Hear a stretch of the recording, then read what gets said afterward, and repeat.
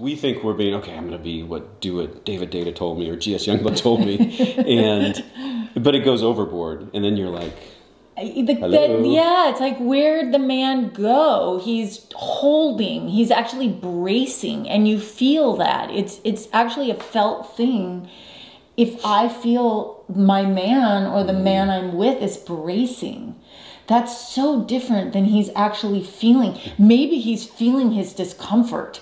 Well, because he's paralyzed by his discomfort. Well, that's a problem, is paralysis. Yeah. So that paralysis isn't going to work. So he's at least got to be aware that he's paralyzed. Like, I'm uncomfortable and I'm paralyzed, and aware that you're paralyzed. Like, that would bring more consciousness. You said something like, I'm numb. I just feel numb.